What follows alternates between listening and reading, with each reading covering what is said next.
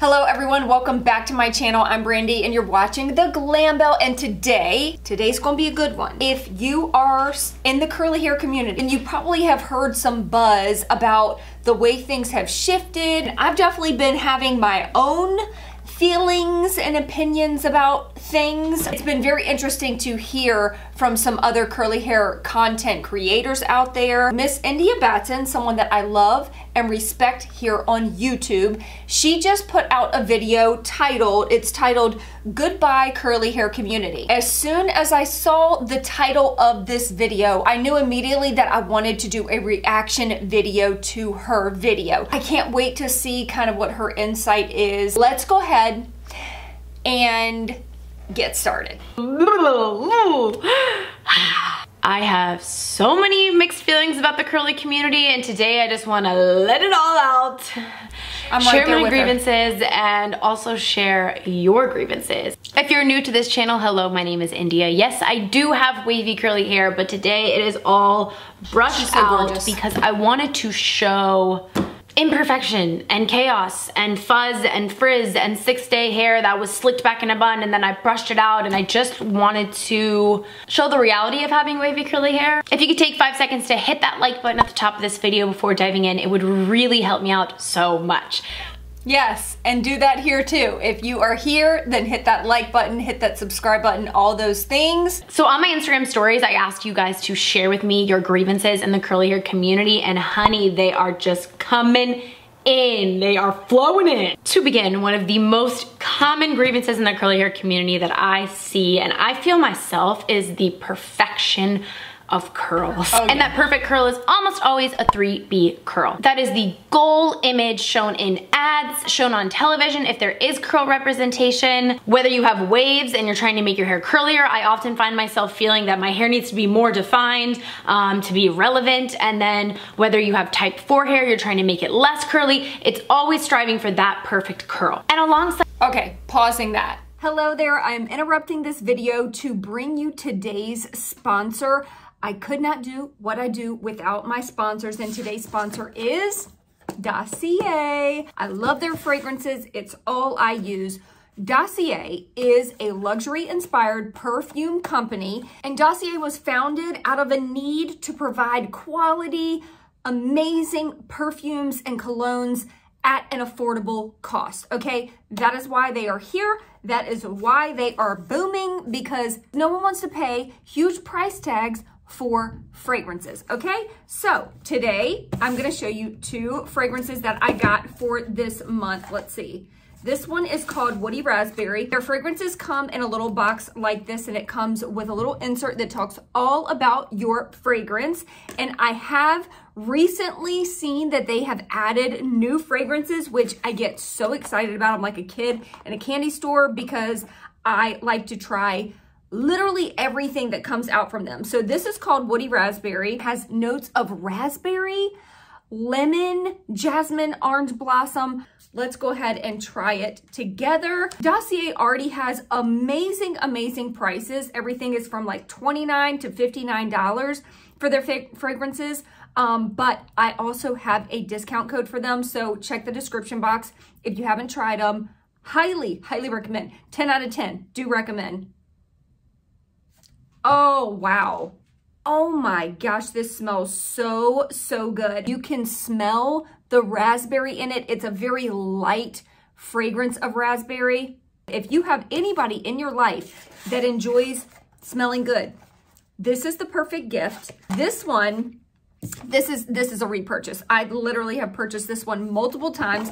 This is inspired by YSL Mon Paris perfume. This one is absolutely one of my favorite scents. This is like my night out, like date night, when I want to feel, you know, sexy and smell good. This one is just to die for. I talk about them every single month, how much I adore and love this company. Working with them is such a joy, and I just absolutely love them. And once again, if you have not tried Dossier for yourself, please give it a try. With the discount, I mean, it's really, really worth it, and you can return it, no questions asked, if you don't like your fragrance. So there's really nothing to lose. but I really think that you're gonna gain a lot. So check the description box for everything that I mentioned, and let's get back to the program. I could not agree more with what she is saying. There needs to be more representation for wavy girls, definitely more representation for kinky coily girls out there. Every single curl type out there is so beautiful. And yes, I feel like there is always this pressure to have perfect curls. That is a big reason why I have kind of taken a step back from curly hair content. I love curly hair, but I honestly got to that place where I felt like I couldn't live up. I could not live up to that perfection, nor do I want to, because I'm like just a normal human being with everyday errands that I have to run, and I get caught in the rain and my hair gets frizzy, and I don't want to feel like I am supposed to have this perfect hair 24/7. So, okay, moving on. That just the perfection of no frizz, perfect definition, volume, wash day lasting 7 days to perfection, incredible refreshes day after day. I feel like so often on social media, only the perfections are shown in the curl community, and like, I love frizz.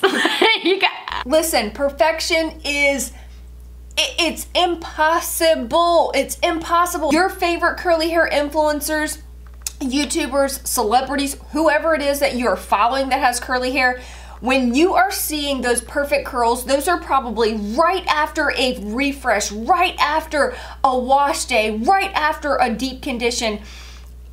It's not the reality of the day in and day out of having curly hair. Like, we all know, curly hair is so unpredictable from day to day. It just is.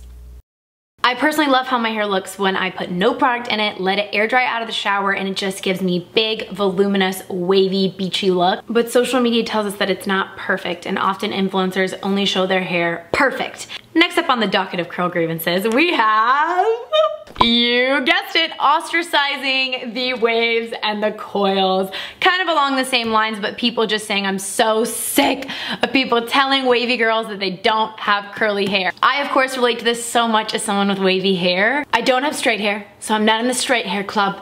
But my hair isn't quite like a spiral curl, so I'm not in the curly club, and I'm just kind of in my own little club, like, with the fluffy hair. Okay, like, pausing. Oh my gosh, she is like hitting the nail on the head. We're supposed to be a community. We're supposed to be encouraging each other with our curls. We're supposed to be lifting each other up for embracing our texture.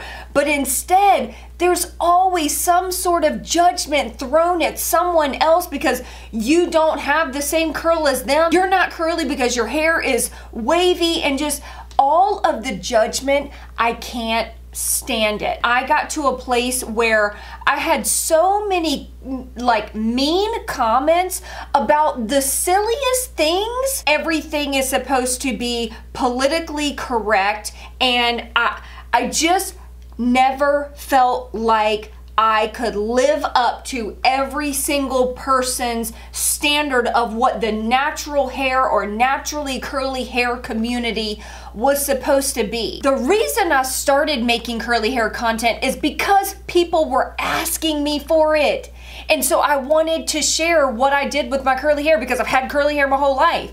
But then you get thrown into this curly hair community and you're ridiculed and you're judged because you're not doing things exactly like someone else, or your hair's not curly enough. My whole goal was to help people embrace their curls. But we're gonna continue. Probably even arguably the biggest comment is just the rigidness?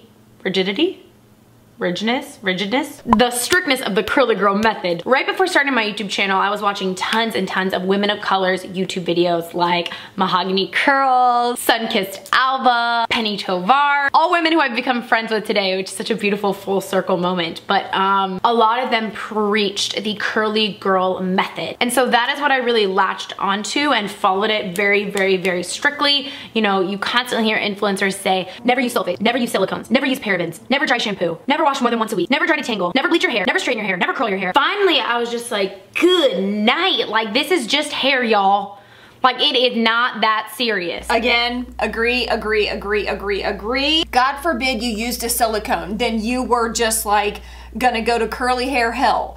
Goodness forbid if you used a sulfate, you were gonna ruin your hair. I just got to a place where I felt like I could not win, and I just wanted the freedom of being able to just live my life and not tied to my hair. I am just not gonna put that much energy into my hair. My hair should not feel like a prison. You know what I mean? And neither should yours. I do know many of you follow the curly girl method strictly religiously, and I think that's great and amazing if it works for your hair. But as many of you said in the poll, sometimes silicones work for you. Sometimes you want to dry detangle before getting in the shower. Sometimes you want to straighten your hair every couple months because it's fun. You want to switch it up. You get bored. Like, listen, life's too short to never straighten your hair. Yes. Before I ever started making curly hair content, I was doing all the things that on the curly girl method you are not supposed to do. And it was while I was doing all the things wrong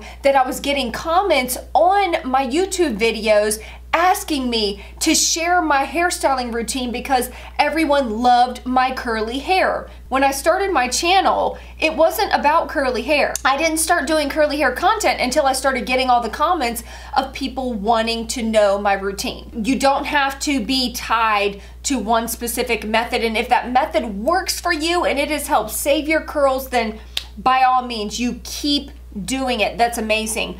But do not cast judgment on those that are doing something totally different and still getting great results. Is losing a large group of people currently because it's so strict and so perfect and has no room for frizz and fun and mess ups, you know? I've had a lot of girls message me recently saying that they're just tired of it all and they want to just straighten their hair every day. Yeah, and I have gotten the same messages.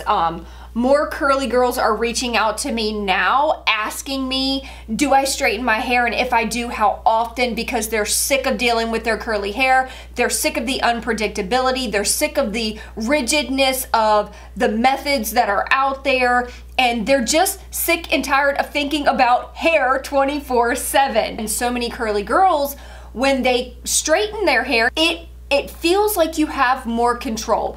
You know what your hair's gonna look like. You know exactly what to expect from day to day. There's always that unpredictability with curly hair. So I get it, I get it. I think the curl community is a lot to blame because it is so regimented and perfect and so many rules that it can be really exhausting. Next, I'm seeing a lot of comments about the prices of products, and I think that really just depends on you. You, at the end of the day, are the one purchasing the product. I do respect your budget, and I do think that the drugstore has improved so much drastically in the last couple years to where you don't have to spend $30 on shampoo if you don't want to. Yeah, I am definitely one that uses an array of products. I've talked about drugstore products, I've talked about high-end products. More than anything, it's all about you finding products that work for you. Just because an influencer promotes a product, if it's a $32 shampoo and you cannot afford that, then you don't have to purchase that. As an influencer, I love all sorts of products at all different price ranges, and I do understand that some of you don't have the budget for higher end products,